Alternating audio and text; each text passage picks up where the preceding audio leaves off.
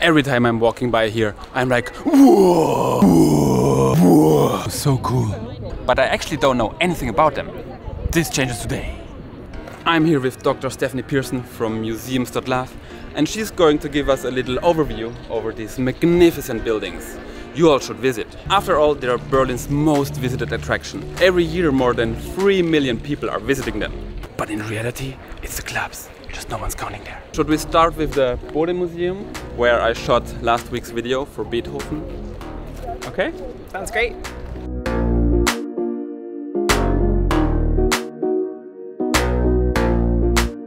The Bode Museum is the fourth museum that was built on Berlin's Museum Island around the turn of the century, so in the early years of the 20th century. And what's interesting about it is it's one of the first modern conceived museums on the island. And what that means is that in the collections inside that are on display even to this very day, there's no differentiation between the painting galleries, the sculpture galleries, the furniture galleries. They were put all together. And this was the idea of the first director of the museum, Wilhelm von Bode, whose name, as you might guess, is the name for the museum today. And there's a lot of coins in there. There's a lot of coins in there. I was in there and I was like, wow, I had all these coins. Yeah. But someone managed to get the biggest one. That's right, there's one fewer coin in there than there was. And is there another like 100 kilo gold coin, you know, we can, what's the security like? The security is probably better now than it ever has been. Yeah? But that was one of the most spectacular cases we've seen come out of the museums for a while. Was it like a big thing in the community here? It was huge because it really pointed up some of the unfortunate problems and lacks in the security systems, and was a chance to better them immediately. All right, here's the Pergamon Museum. I've been wanting to go there forever, but it's like half of it under renovation. I don't know, the last 5 years or so. So I never actually went, but she knows everything about it. So that's right. What is it with the construction anyway? Yeah, well, the construction here is, of course, very wide-ranging, and one of the things that they're trying to accomplish here is the overall vision of the museum island that's supposed to be done by 2025 or 2030.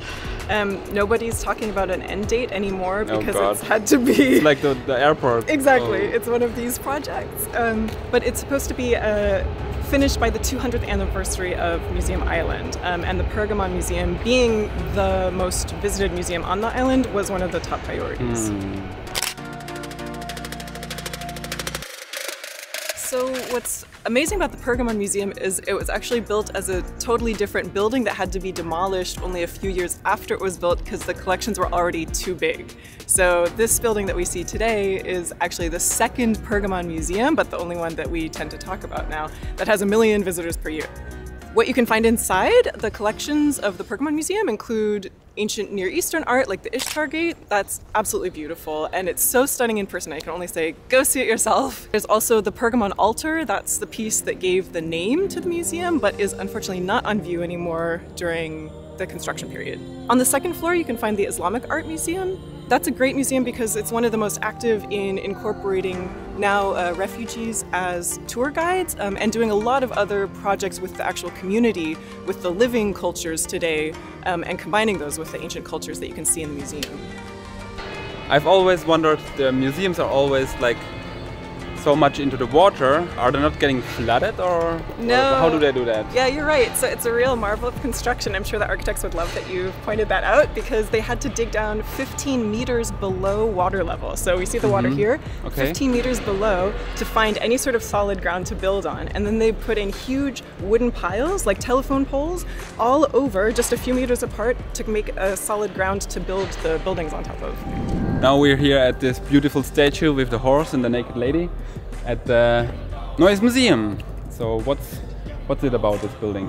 The Neues Museum is the home of Berlin's big Egyptian collection. So from the basement, which has Egyptian funerary material, it's like going into an Egyptian tomb. That's what the architects intended here. What most people think of when they think of this museum now is the Nefertiti bust. This is the bust of the Egyptian queen Nefertiti. Yeah, so she's here, a very important piece. Also politically, it's always discussed how she fits into the Berlin landscape because she actually came from Egypt. But that's certainly one of the big highlights of the museum island.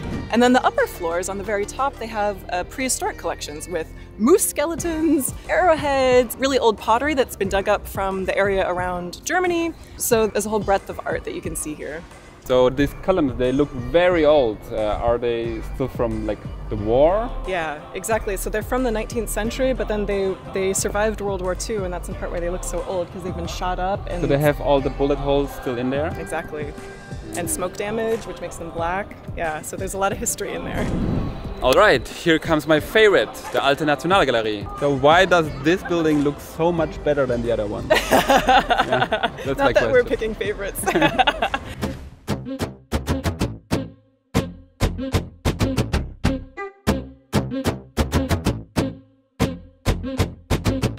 It's the third museum that was built on the island, and by now the architects had some practice with this neoclassical architecture, with these columns, with this look of a sort of Greek temple.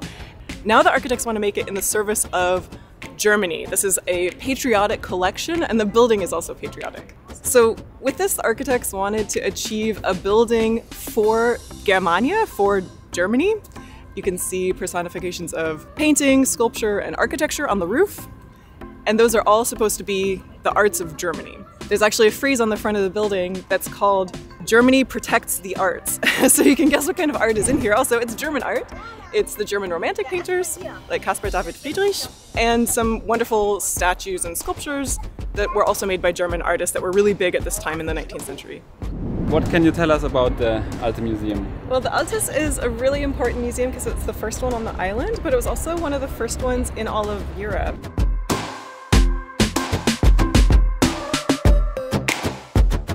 The architecture of the Altes Museum is also made to look like an ancient Greek building, and in fact it takes ancient Greek and Roman buildings as its models.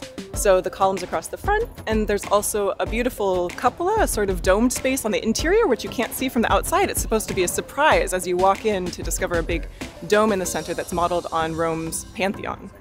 Altes Museum now houses the collections of the ancient Mediterranean, so it's ancient Greece, ancient Rome, and Etruria, which most people don't know that much about, but those are the people who lived in Italy before the Romans. And the Romans, unfortunately, exterminated most of them. So it's a very interesting history, but one that we don't talk about that much.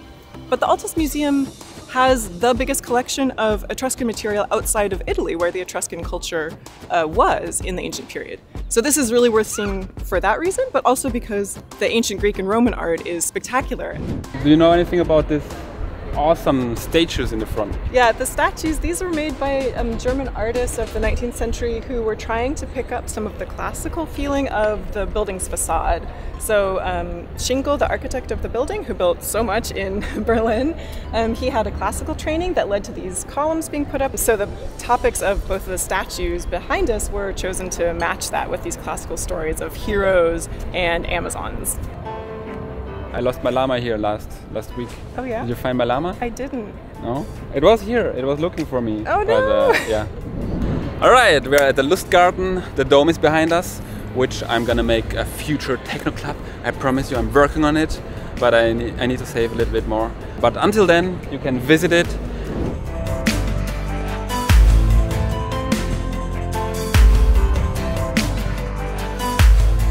It's the neighbor for a lot of the museums that are on the island without being a museum itself, but it's been here since the beginning. So it was right next to the Residence of the King, which is right across the street, and which is being rebuilt now as a set of museums. And it's right next to Germany's first museum and one of Europe's first museums. And it's across the street from this side from the German Armory, what used to be the Armory and now is the German Historical Museum. So it's sitting in this center of power, which was highly symbolic as the center of power for Germany, or Prussia then, even since the Middle Ages. Is it still in use as a church? Can you go there on Sunday? Yeah, as they hold special masses with special musical works. Do they also play techno or? Not yet. That's your concept. Okay. You've still got I'm on it. So you're running Museums.Love. You have a channel and a website. But what is it all about? Yeah, this is my project to connect people with museums and with history and culture. So museums are a place that I love, but I recognize not everybody loves them. I want to bring the stories that are really exciting and interesting out of the museums to people online. So I'm making videos, podcasts, blog entries, and I'm really happy we could do this today because this is part of my project as well. No, I've been wanting to cover the Museums Island for a while, and this is the perfect opportunity. Thank you a lot. Thank you. And you guys, go check out her channel, give her a sub. I like that the museum's environment is also making the move into the online world, which didn't happen yet, but they're getting there. Thank you. Thank you. Okay, we're alone. Now let's go steal some gold coins.